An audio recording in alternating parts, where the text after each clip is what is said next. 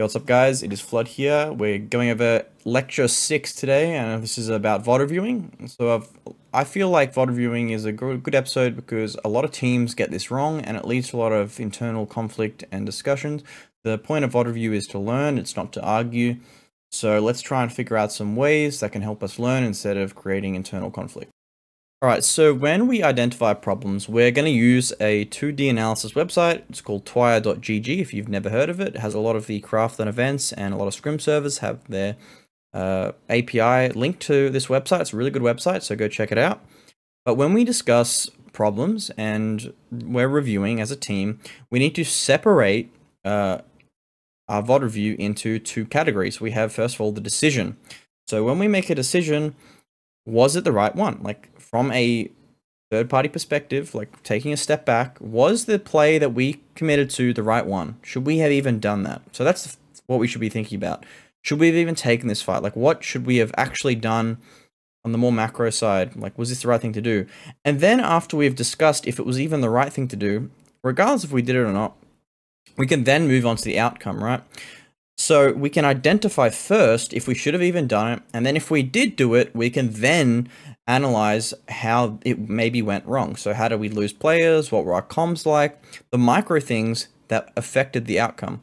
So by splitting this up, we can actually analyze our games a lot deeper instead of just focusing on how we died, right? Because if we just focus on how we died, we're never going to learn when to take fights, when to take compounds, when to scale. Like, we're not going to learn the more macro side of things. We're going to be so tunneled on the micro, and that's going to lead to arguments because you're going to be saying, like, why did you die and whatnot, when maybe we shouldn't have even taken the fight to begin with. So the first part of VOD review is really identifying the problems and splitting them up into two categories: decisions and outcomes. So once we break them down, they really fall into two categories: micro errors and macro errors. So micro errors is breaking the game down to its fundamentals and analyzing the small things that could impact overall outcomes, right? So when we think about micro, we're thinking about tiny things, right? Like comms. What did we communicate to our teammates? Where were we individually positioned? Were we in the right spot? Were we grouped together? Can our teammate trade us if we peak a ridge? So stacking and being close to each other. Did we whiff? Everyone whiffs. I whiffed so bad today that I just instantly left the server. Happens, right? Then we have utility. Did we use utility? Did we die with smokes, nades, stuns? We really need to analyze what we had and what we could do to solve a problem, right? So micro is honestly it should never be the main focus of a VOD review, because you are never going to run into the same situation exactly twice in PUBG. Like, you might, but it's very, very unlikely, right? But the problem with analyzing micro mistakes is that they tend to be quite confrontational when you talk to your teammates, right? You're going to say, like, hey, you made a mistake. It's like, no, I didn't. Like, oh, yes, you did, right? So we don't want to do that. We want to focus on the things that we can improve on. So comms. Did we say what we were doing? Did we ask questions to our teammates? Were we positioned in a way that actually helped our teammates? Were we holding hands with our teammates so we could trade? Aim is completely irrelevant. If you have the right idea and you missed shots, your teammates cannot be mad at you, because that's just kind of dickish. Anyway, utility. Did we die with smokes, nades, or stuns, right? These are the small things that do add up and can impact outcomes. So we want to focus on these from like, you want to take a step back and look at it. You don't want to harp on these micro errors too much, because they're probably not going to happen again. But if they do happen again, that's when you can start to identify trends, right? So this is micro errors. Don't put too much emphasis on this, as it can lead to disagreements with teammates, and we never want that in VOD reviews, because they will become unproductive almost immediately. All right, when we talk about macro errors, we need to think about, like, team positioning errors that increase the likelihood of negative outcomes to occur. So when we're talking about macro, we need to think about, like, how good were our splits? Were they defendable? Were they close enough that we could regroup? Were they safe to regroup if they're slightly wider? What type of information do we have access to? Also, just as important, what type of information do we give out to opposing teams? Like, do they know we're in this compound? What type of space do we have? Are we safe? Do we have 360 cover? What type of lines do we have? Lines are a bit more of a complicated topic, but lines essentially is just positions that lead to other positions. that we can fight through. And then our rotations. Did we rotate in a way that allowed us to get into positions safely and without running into too many teams, right? So macro errors are by far the most important thing to focus on in VOD review.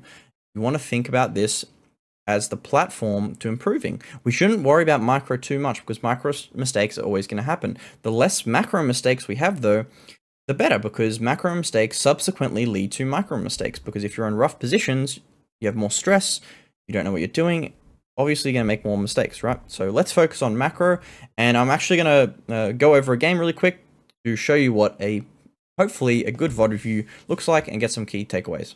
All right, so I have one of my OCE teams I coach, and I think this is a really good game to get some takeaways. But they looted an airport, they rotated in really nicely, a safe path, and they're being slightly efficient, not perfectly, they could be a little bit quicker. But once this zone pops, right, this is a key, this is where we can learn things, right? Because we make decisions. The second zone pops, circle 2, we need to make a decision. So this team has scouted this compound, right? So we will go and look at that compound and see what angles and everything it can actually observe. So when we look at this compound, we need to look at it from an analytical perspective. So this compound is slightly low ground slash, it's not elevated very well. So we don't really get any vision onto anything that we really want to see, right? Even from this second floor, we can barely see the doors and any presence from these warehouses and whatnot, right? So we need to make a decision. Do we want to control the space around us? What does that look like? Well, the compound itself actually has a lot of bad terrain around it, in the sense that teams can get quite close to you if you don't control it. Like teams could hide all along this ridge if they have all the north or east control. They have access to this rock, they have access to this ridge, and they're going to fight for our line, right? So we need to think about how maybe positioning people outwards can push other teams away and create more space for us.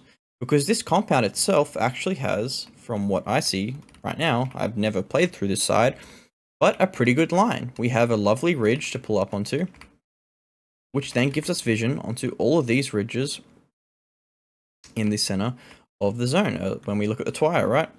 So all of these ridges then give us access to the next ridge. And what does this ridge give us access to? Maybe this ridge, right?